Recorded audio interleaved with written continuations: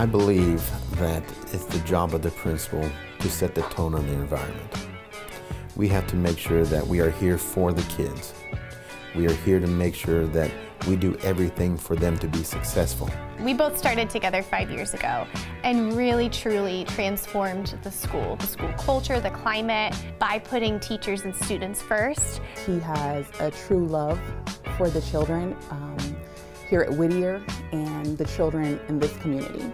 He really strived to make sure that the children knew that he genuinely cared about them and that he loved them. Well, I had him at Whittier, so he real cool. Like, he a cool principal.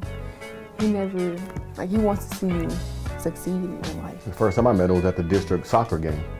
He had just got hired, he came in, and he's like, so you're the athletic director, I want to work with you.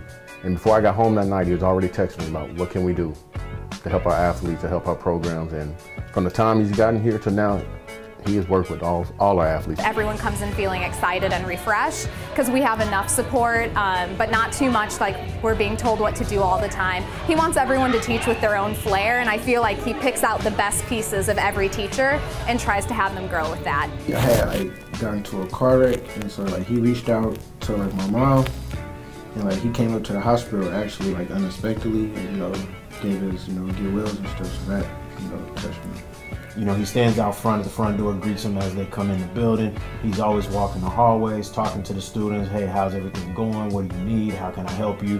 What you working on this week? He is always constantly interacting with the students. He knows me on a whole different level that no other teacher or principal has ever known me. He really truly set us up to be successful so that it wasn't just while he was here, but even as he has left. We have to do everything to make sure that the students understand what's being taught, why they're being taught, and give them a purpose.